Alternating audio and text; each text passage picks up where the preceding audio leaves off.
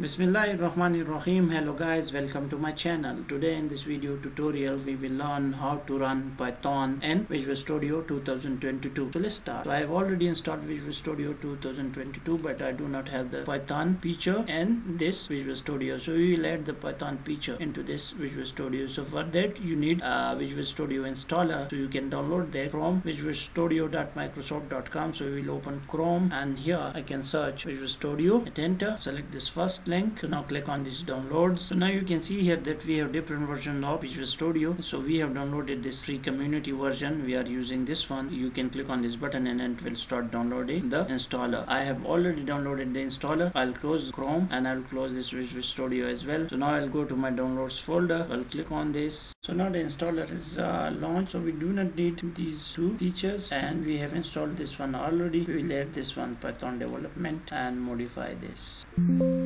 So now Python feature is installed in Visual Studio. So we will launch Visual Studio and we will close the installer. So now we will create a new project. So I'll click on this new project. So now here I will select Python language, and now here all platforms, and now here I'll go up and all project types. Now I'll select this first one, Python application, and I'll click next, and I will name this Python demo, and now I'll click create to create the project. Now you can see that a Python project is created which has this Python demo.py file which is open. So I'll write here print, and here I'll pass hello to everyone. And now if I run this project, as you can see, it is telling us to download and install Python because we do not have Python installed on our machine. So I'll close this.